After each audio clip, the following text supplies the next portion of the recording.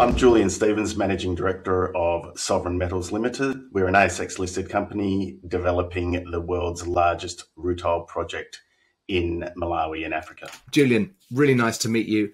Thank you for joining me. I know nothing about Sovereign Metals. I've been to Malawi, and I'm really looking forward to learning more about your company and your project in the next half an hour or so. Great to be here, Melin. I'm open book for you. Good. You're a geologist, and you've worked in Malawi for ages. I am, and I have, yes. Can you tell me what took you to Africa and kind of what projects you worked on? Just as a bit of background, I'm fascinated. Sure. Well, I started my days in Africa. I'm actually a specialist gold geologist. Well, I once was. I started my days in Africa consulting in West Africa on numerous gold projects in Ghana, Guinea, Mali, etc. And an opportunity came up in Malawi to work on a uranium project, and that seemed really interesting to me and something different. And I began life in Southern Africa as exploration manager for a junior uranium exploration company in Malawi. That finished up, and then I decided that I would look at a few projects myself and with some partners privately. We did that, and we actually found a graphite project, quite a large graphite project, and we ended up vending that into what's now Sovereign Metals. Now, we took that graphite project to a pre-feasibility study. At the time, in about 2017, 2018, the market itself had gone off graphite a little bit, but we happened to discover some natural rutile in the area at the time. So we had something naturally to move onto whilst the graphite market was quiet, and we pursued that for a few years. We had a few hits and a few misses in the early days, like much of exploration does, but eventually we were able to discover and now delineate the world's largest rutile deposit. Goodness, what a story! What a story! And I'm as surprised as many others. Just a couple of questions. The uranium, was that the deposit you worked on? Was that Kasiya? It was not actually, and I have been to Kasiya, but it was on some surrounding prospects / deposits. We did discover a uranium deposit there, somewhat adjacent to Kasiya, the same style of mineralisation, but not Kasiya exactly.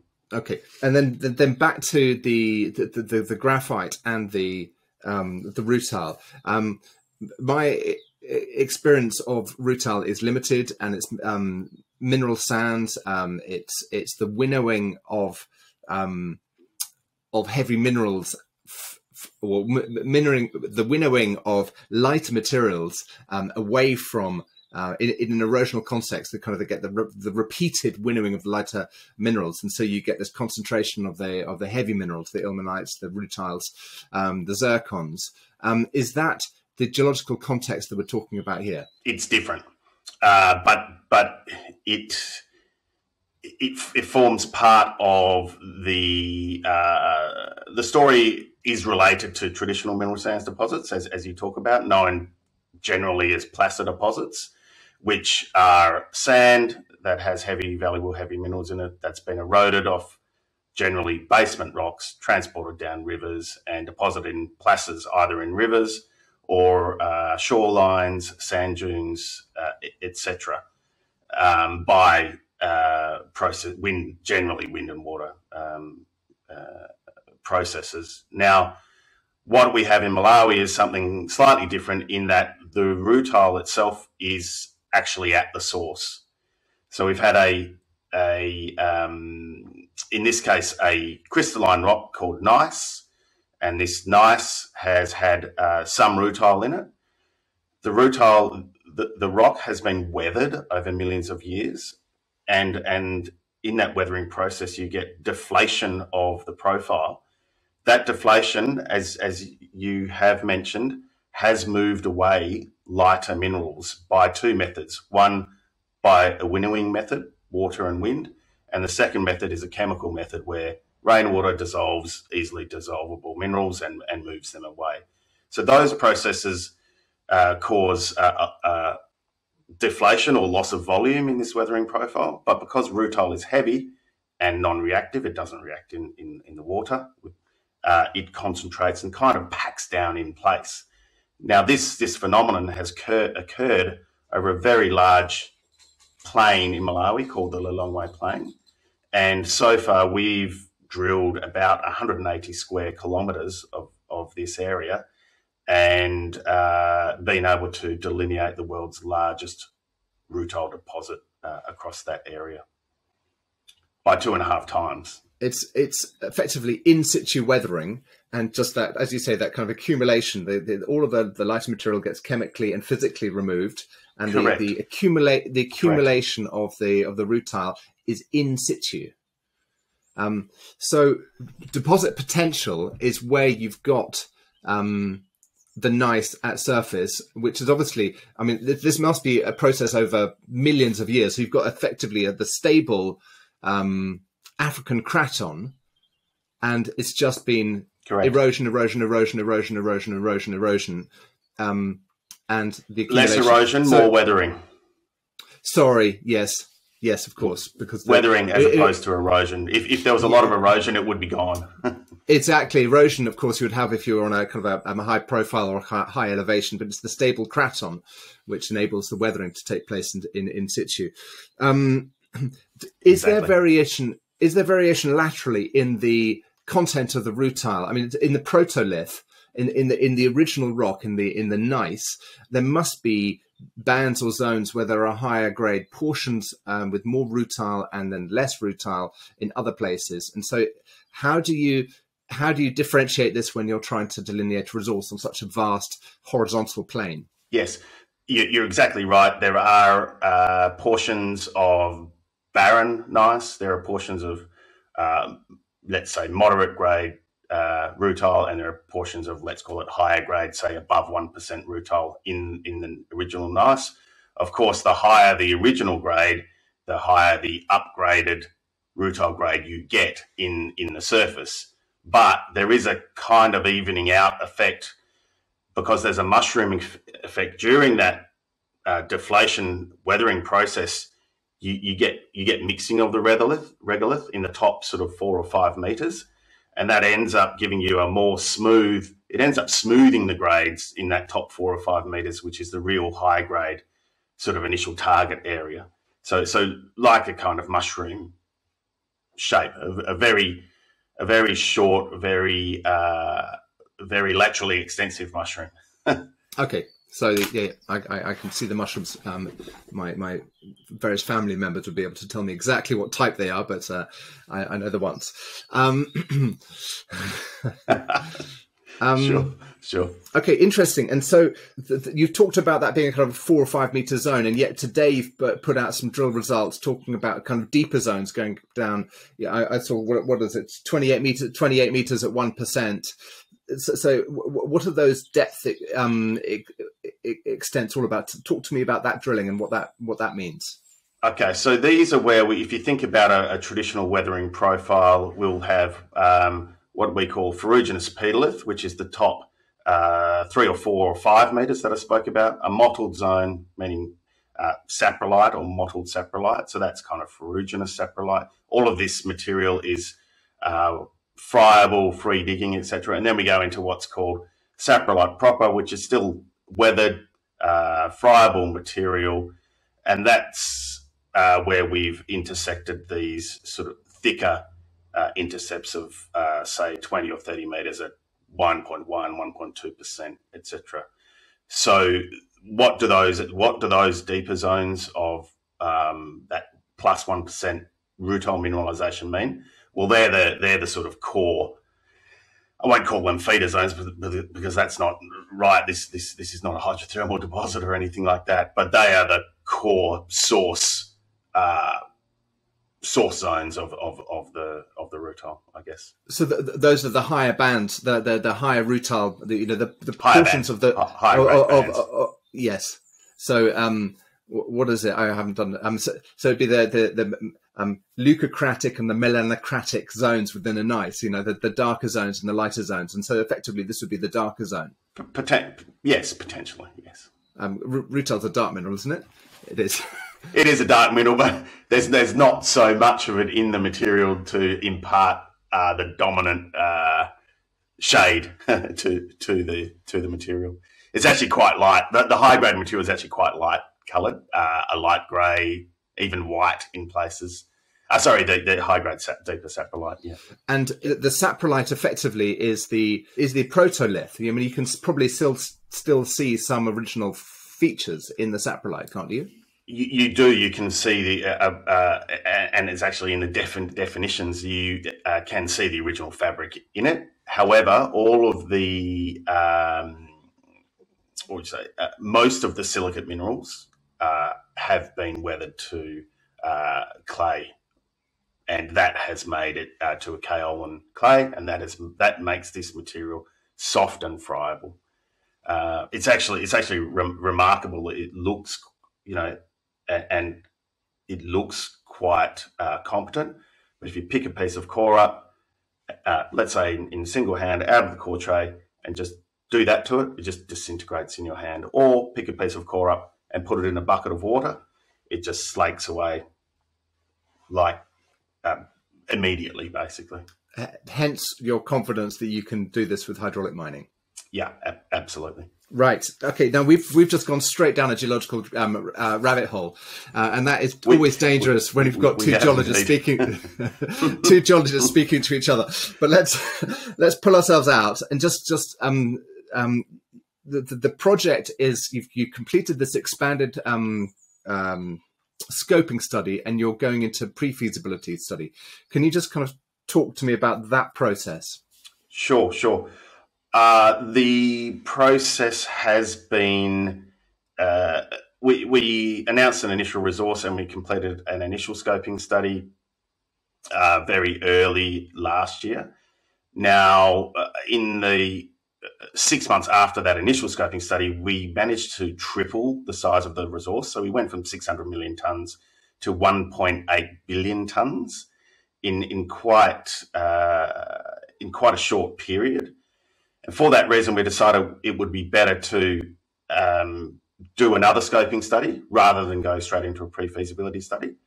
The reason being there'd been such a scale change in the mineral resource. So we completed that sort of second or what we're calling expanded scoping study earlier this year, and that showed that we would be able to produce something like 250,000 tonnes a year of rutile on average for about 25 years, using only about 35% of that mineral resource.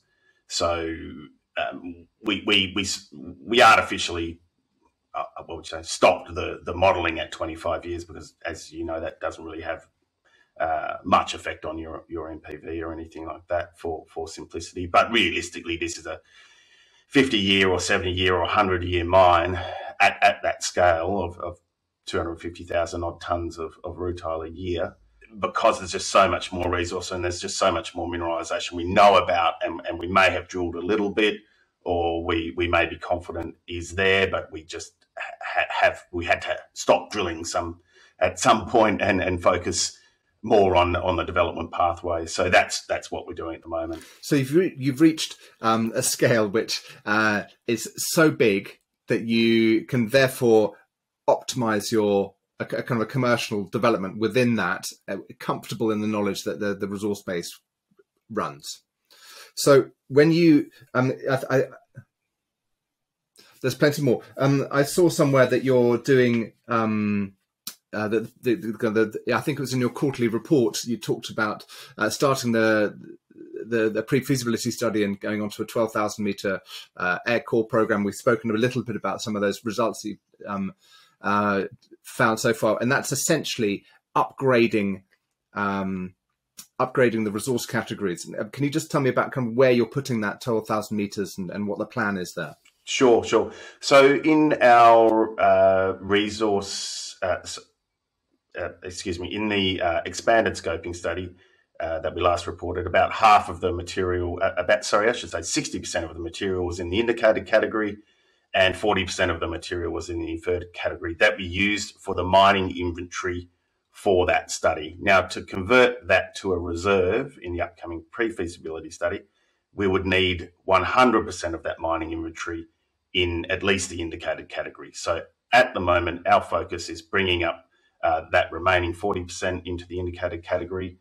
And a secondary focus is drilling deeper beneath the proposed pits, the proposed open pits, because we know mineralisation extends to depth. And the initial results from the first 32 of 160 odd drill holes were reported today to the market, and those results show that mineralisation indeed does extend deeper than previous drilling, and in most pit areas we should be able to extend the depths of the proposed pits. And is the bottom of the mineralisation the kind of the start of the harder rock?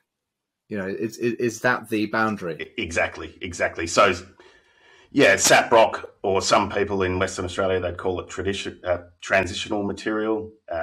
We call it sap rock, and really it's where the rock becomes more competent and less weathered, and therefore would not be able to be mined by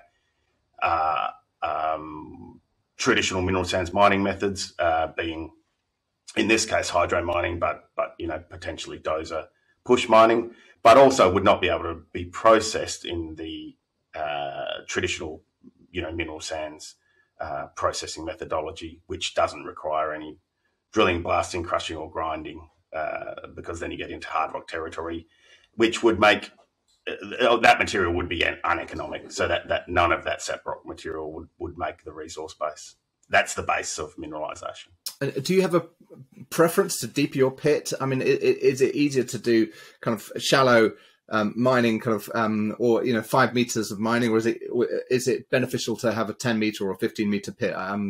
Just from a kind of an operational perspective, it would be mining cost wise. It would be beneficial to deepen the pits where possible, where the rutile grade warranted deepening those pits. Meaning you could stay more stationary. Your mining equipment could stay more stationary on the same pit for longer, rather than moving all of the time. Yeah, gotcha. And forgive my ignorance, but on the hydraulic mining, I've seen it operating in a few places. I've seen it on some tails. I've seen it in Cornwall, actually, on the China clay pits, the kaolin. Is there enough water in Malawi to be able to do that? Good question. The answer is yes. There is, I guess, a reasonably discrete. I'd call it semi-tropical, reasonably discrete wet season in Malawi once a year, and the average is about 900 mils of water, and we would plan to capture that in a water dam as our main source, with supplementary sources. We would recycle as much water as possible, obviously, but supplementary groundwater sources, if required. At the moment, they don't look to be required, but we would make sure that they were there and available to us as well in the case of a drought or something like that. Is the kind of the water balance test work kind of quite advanced? But because I can imagine that water is an emotive subject in a country like Malawi. Very emotive. Freshwater provision is very, very important. Is the water balance? It's advancing, I would say. It's about where you would expect it to be in a pre-feasibility study. At the moment, we are doing a large hydrogeological drilling program, as well as the resource upgrade program.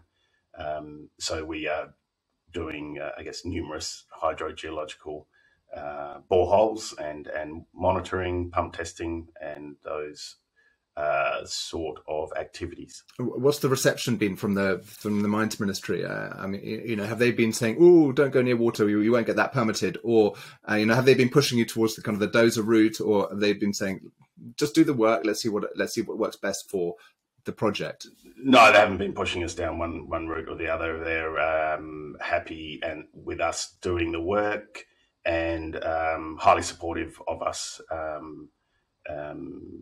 and the project itself. Thank you. Now, one of the things which we haven't spoken about is the graphite, because in this you talk about producing 250. I think the scoping study eventually, when you get up to phase 2, will be 264,000 tons per annum of natural rutile. There's also talk of 170,000 tons per annum of graphite. Can you tell me how this fits in? Was that also part of the weathering process on the NICEs, or is this something else? Okay, funnily enough, well, it's a full circle type story. As I mentioned at the start of our chat, we originally started exploration for graphite. Actually, the graphite led us to rutile, and there is an association of graphite, a loose association of graphite and rutile in this material on the Lilongwe Plain, and in particular in the Kasiya deposit. That being the case, the graphite is relatively low grade, but mining the tons that we are looking at putting through, starting with 12 million tons and upscaling to 24 million tons in phase 2 of the proposed development, we would be able to produce in stage 2 170,000 tons of graphite. Now it starts off as quite low grade at 1.3% in the resource, but and you don't get particularly high recovery. So the recovery is about 60 to 65% because you're not going through a traditional graphite flow sheet. But nonetheless, it is a substantial amount of graphite, and it adds some quite significant revenue to the project. So it's a very, very valuable byproduct for us in this project. You say there's an association between rutile and graphite. I always associate graphite as being a kind of very friable, not the kind of material that's going to survive what you call kind of deflation and kind of chemical and physical weathering. How has it survived? You're absolutely right. So what we do see is we see depletion of graphite in the top 3 to 5 meters in that zone where rutile is concentrated. But as we get deeper into, say, the 8 to 10 to 12 meter range, the graphite grade picks up and the flakes get larger. And once you're down to about 8 meters, you have no degradation of graphite flakes at all. And in fact, they are highly crystalline, coarse flake, and all sitting in this friable matrix. Okay. So presumably phase 1 is let's say you've got half the tonnage, which is 12 million tons. So phase 1 is going to be higher in rutile and lower in graphite, and then when you double the tons, you get. Am I wrong? No, because these pits are so shallow that you'd mine 15 meters you'd mine the entire pit in a single face, if you like. You'd be mining the top material and the lowest material all in one go, and mining a pit out and then moving to the next pit rather than mining the tops off every pit. Of course, yeah. So you have you would have a suitable blend and a balance of rutile and graphite in all in. And you've done all the recovery work. I mean, I'm slightly allergic to graphite. I know that people make money on it, but just because I can't understand it. I find it difficult to understand, and I therefore find it hard to trust things I don't understand. But you've done you've presumably done the test work, and you've done is Mitsui doing any of the graphite offtake, or is that relationship all on the rutile? At the moment, it's only on rutile, but we are in discussions with them and other off-takers about taking graphite as well, or other potential off-takers, I should say. In terms of test work, we've done significant bulk test work on this material, And we had, I guess, hypothesised, us geologists, not being metallurgists, but us geologists on site, when we saw this material. We have our own wet concentrating tables on site to process drill samples. As soon as you put this material on the wet table on site, the graphite goes straight to the tailings fraction. It goes to the lightest tailings fraction, because we now know, well, not we now know, but because graphite is, one, quite coarse flake in this instance, and two, it has a relatively low density. So it goes to the lightest tail fractions. So we postulated on site, seeing this behaviour, rutile is the heaviest mineral in the system, graphite's the lightest mineral in the system, that they'd be easy to separate with this, with a traditional wet gravity process. We're using wet tables on site, but in the laboratories, in the commercial laboratories, they generally use spirals.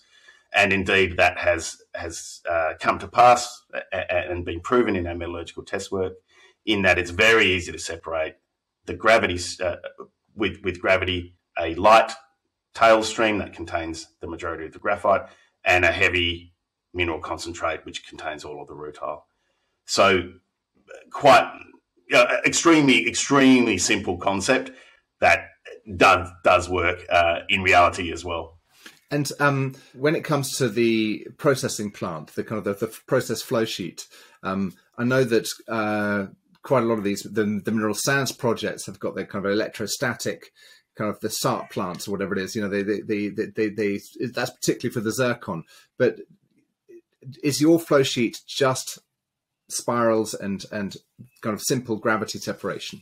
No, we still need the dry for the rutile. We still need the mineral separation plant, or the dry component, because we have some what we call junk heavy minerals that go into the heavy mineral concentrate that need to be removed.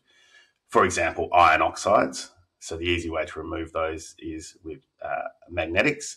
And then we have another mineral in the system, another heavy mineral. It's an aluminosilicate called kyanite, and we need to remove that as well. And that's removed by an electrostatic separation technique. And the lucite kyanite. But overall, relatively simple. And we're only producing one heavy mineral product. So quite simple. You know, we're not producing a zircon and an ilmenite and a leucoxene and a high-grade zircon and a low-grade zircon. A single heavy mineral product being premium rutile. Fantastic. That's what we all want. Now, logistics. To get this thing to the coast, you've got to put it on a rail line. And what are the distances? I see in your presentation you've got the capital of Malawi is Lilongwe. You've got the resources to the west of Lilongwe, and then you've got these two rail lines. One kind of goes out to Nacala, which is kind of northeast Mozambique, and the other one is to Beira, which is kind of south central Mozambique ports. That's correct. We're very, very lucky. We are in a landlocked African country, Malawi. However, we have some fantastic infrastructure there from which the project will benefit substantially. And a key piece of that infrastructure is a rail line you speak about, called the Nacala Corridor, which is a trans-Malawi and trans-Mozambique railway line that goes out to the deep water port of Nacala. And that's about a 900-kilometre haul. However, the rail line is in existence and in operation, and has recently just been upgraded by the rail concessionaire, and I believe a package from Japan as well. So that hauls coal from Mozambique, from Moatis, and it also hauls export and import freight to Malawi and from Malawi for export. Have they got the capacity on the line to take an extra 250,000 tonnes a year? Yeah, so it will be, we would total about 400,000 tonnes of product a year at full production, something like 250,000 tonnes of rutile and 170,000 tonnes of graphite, so 420,000 tonnes. The rail export capacity is 25 million tonnes, I should say, 5 million tonnes of that, 20 million tonnes of that is reserved for coal, 5 million tonnes is reserved for Malawi originating export freight. And at the moment, only about 10% of that capacity is being used, mainly for agricultural products. So there is significant capacity on that rail line, and we have a MOU in place with the rail concessionaire, and we're working with them to bring that up to a full take or pay freight export agreement as the project gets closer to development. What did you use in your scoping study as the kind of either the total cost or the cost per tonne per kilometre? I don't know what the cost per tonne per kilometre, but I do know what the total transport cost is, and $55 per tonne. But that includes a short truck in the early years to the railhead as well. Okay. And then later you would want to put in a spur. Yeah, so at stage 2, we are proposing a 12-kilometre spur line that would go essentially right to the plant. So we'd be loading straight onto rail carriages at the plant, is the plan. Interesting. And obviously there's some pretty scary stuff going on in Cabo Delgado up in the northeast of Mozambique, which is the province above the province where Nacala is. Is there any kind of filtering down of security concerns in Mozambique and around Nacala? We haven't heard of anything around Nacala. We did hear of a incident at a mine in Mozambique a few months ago, relatively isolated, but for us, we don't think that's an issue for the rail line at the moment. We haven't seen any evidence to that end. On the, I guess there is another option for us, and you spoke about it before, and that's exporting south via the Beira corridor. So we're examining that as well, but we don't see any issues at this point. Great. What's the timeline for the pre-feasibility study? Because you've got some drilling coming out at the moment. I just wondered what the news flow looks like over the next 6 to 9 to 12 months. What do you get? What are the delivery milestones, please? Sure. So key delivery milestone 1, I guess, over the next 6 months is the upgraded mineral resource estimate. And we expect that in February, and then we expect the pre-feasibility study to be completed off the back of that by May. In between now and then as well, we are working hard on getting some more offtake agreements signed up with potential offtake partners. We're finding a lot of interest in this product or products, in particular rutile, because it is in significant supply deficit. Perhaps we didn't talk about the commodity very much, really, but rutile is the world's purest natural form of titanium, and key markets are the pigment market. So basically, rutile replaced lead in white pigments. So that is a significant market, or the biggest market for rutile. And then it also goes into welding rods, a very important component of the flux in welding rods. And the other significant market is the titanium metal market, which is going through significant growth at the moment. Yes, we haven't spoken about the commodity. I see that Iluka's trying to demerge Sierra Rutile at the moment. Well, they have demerged Sierra Rutile. Sierra Rutile is its own. Sorry, I'm behind the times. I thought they were still voting on it. It's all happened. It's all happened. It's all done, all finished. Yeah, and amazing. They kind of picked it up, integrated it, and then spat it out again a couple of years later. Indeed, quite interesting story, really. Good. Well, thank you very much. It's been really, really fascinating. I wish you all good luck with that. I look forward to keeping up the news flow. Presumably, you'll be working on offtake agreements as well on the graphite as well. Have you done any kind of bulk sampling to enable kind of commercial testing to be done on your graphite products? The answer is yes, and we are in the process of producing those graphite products now in the lab to be able to send out to off-takers for their assessment. And have you got a preferred market for this? I mean, are you trying to avoid geopolitics, or are you trying to kind of get into Western supply chains? I think the answer is that we will look at all markets, and avoiding geopolitics. I'm not quite sure what your angle is there, but would we sell to China? Yes, we would. Is that likely to be our major market? Probably not. Okay. Yeah, that was basically the question.